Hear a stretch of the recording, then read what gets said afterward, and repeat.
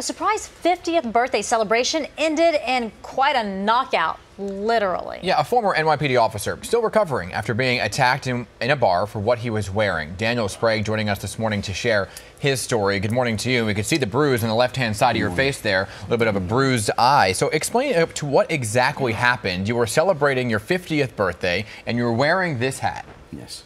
It says Make 50 Great Again. Although some people might see it at a distance and think it's the Make America Great Again. Yes. Is that kind of what prompted this? That's what we're assuming, because that weekend I went down there with my wife, and it was just supposed to be us for our 50th to Nashville. My 50th birthday to Nashville, and she surprised me with my friends coming in. So she bought me the hat and the shirt and everything. The shirt said "Making America Great Since 1970," the year I was born. It was a black shirt with an American flag. And in the afternoon, we met up with a bunch of my friends who made it in at that point, and we all went out to eat and do different things. And then we were hanging out in this one bar, listening to all the country music. And people all day long were, looking at the hat, liking it. Some you could see didn't really like it because of the distance, but when they got closer, they saw that it was Make 50 Great, and they'd walk by and say happy birthday. So it was all nice. Everybody. So what happened? How'd you get hit? So as the night was going on, and like I said, people all saying it. We're all about the place, and I get grabbed, which I was getting grabbed because we were with everybody. Hey, talk to this, take a picture, do things like that.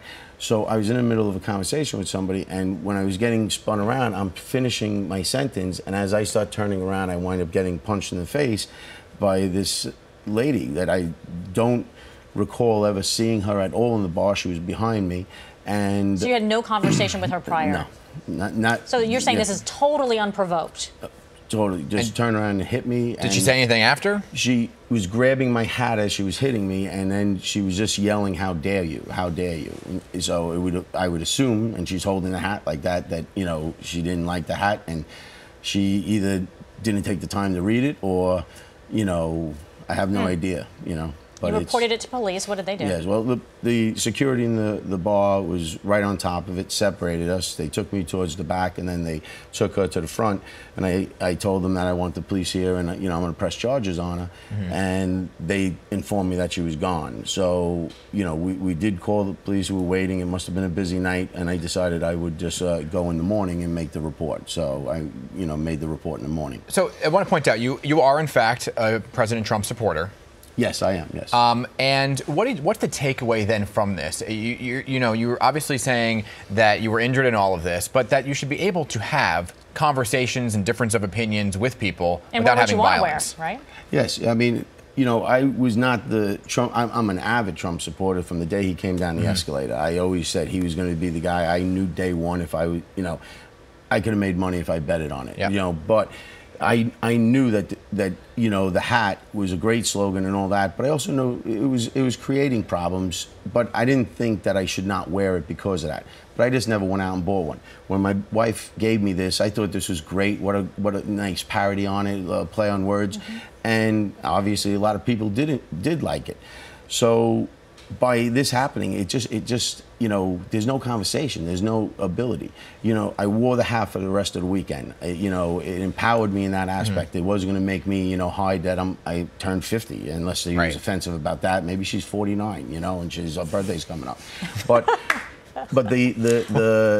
when later on that weekend, there was two couples, African American, coming towards me, and I could see that they saw the hat, and the girls showed that they weren't too happy with it. When they got close, they read it, and they wished me happy birthday. Right. I actually leaned in, I was talking to them, I said, thank you. But I said, you didn't like the hat? No, I thought it was the other hat. And I was like, but I said, what was wrong with the other hat? She's like, it's offensive. And she goes, you really should take it off. I said, well, last night, I said, thank you for saying happy birthday. Last night, a girl punched me in the face on it. She expressed that was uncalled for, and should never happen. But as she was doing, that's why you should take that hat off, because of that. And I said, but why? It's offensive. And back and forth, offensive. She couldn't give me a reason why it's offensive. She just stuck with the word offensive. So she went about her night. We were hanging out, having a great time. As she's leaving, I just said, hey, enjoy the rest of your weekend and all this. She goes, I really just wish you'd take the hat off. So I said, why again? She says, offensive. I said, but you can't give me a reason. If you gave me a reason, even if I disagreed with your reason, if you were able to change the word from offensive and explain it, I would have taken the hat off because I wouldn't have wanted to make you that. Right. So nobody wants to have a conversation. They want So to go that's what on, you want to do with this. they You want wanna to share go- it so people can have those conversations. Well, I want to, yes, that people can get a conversation going, and you don't have to agree with people. You can have that debate and argue and walk away like, hey, I agree to disagree, right. you know? Or I also want this girl to be found, and I'm hoping that detectives are getting closer to do it, so that we can show that you're not going to get away with it anymore. There's no surveillance in the... There is. Okay. They should be going through all that. All right. All right, Daniel, thank you for coming in and sharing your story with us. do We appreciate appreciate it. Thank you. Hope you know, that shiner gets cleared up pretty quickly. Yeah. Right? Yeah, you got Said some he probably Vaseline needed on it. stitches, but he's going to tough this one out. All right. Thanks for Yes. being with us. All right.